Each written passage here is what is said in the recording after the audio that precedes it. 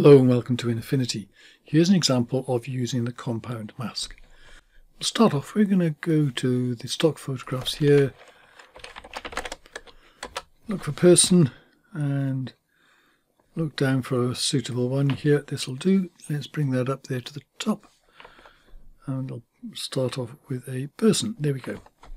So here we've got this, and thank you to the person here.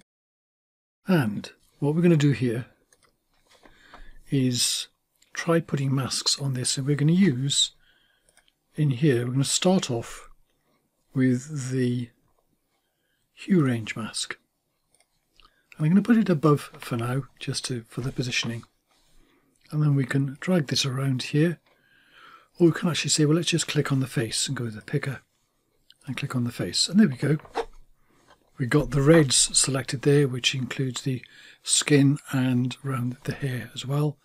We can play around with these, but I think that's pretty good as it is.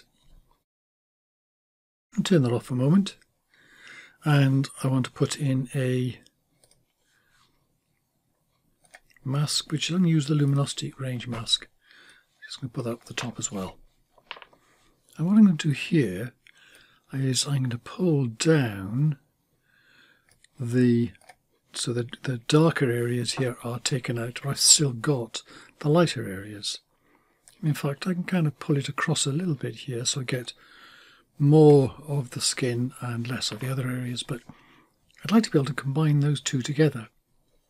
And all I do for that is mask layer and to a compound mask.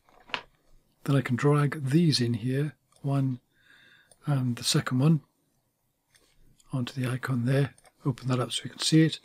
Make sure we both are turned on. And now what we see here, we've got the person there nicely selected, and the background is kind of a bit further out. But what should happen now, if you go to where it says add there and look at the other things we're doing.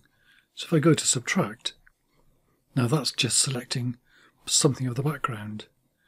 Intersect and exhaust. So we're selecting quite different areas, and these are the areas that could be affected by a adjustment. So what we'll do is, in fact, if I've got the move tool selected and I just click outside the picture, nothing is selected here. So if I put in an adjustment, it's going to appear at the top. So I put in curves, so it appears up there, and I just drag the compound mask onto it. Now let's have a look at where we are. So this is on add. I'm just going to darken things a moment.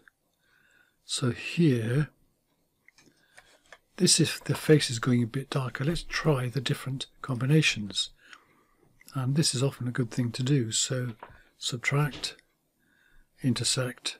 So the exclusive OR here, XOR, and that has this effect. And let's look at before and after. So it's darkened the background and the skin area there. So what if I go to subtract and look at the effect here before and after? I've just got a way of darkening the background a bit. So the way that the Luminosity range mask and the Hue Range mask combine is useful. I can even go to these and say here, what if I start changing this? I am getting different effects around there. The Luminosity mask, I could, for example, just change the shape of this so I can get the background there darkened a bit more just by watching it. So you start off, select one of these, but then try different approaches here. So that works there fairly well, and again before and after. So this is how you combine masks, not ordinary masks, those can be combined, but it works extremely well when using the other new masks. Anyway, that's it, and thank you very much for watching.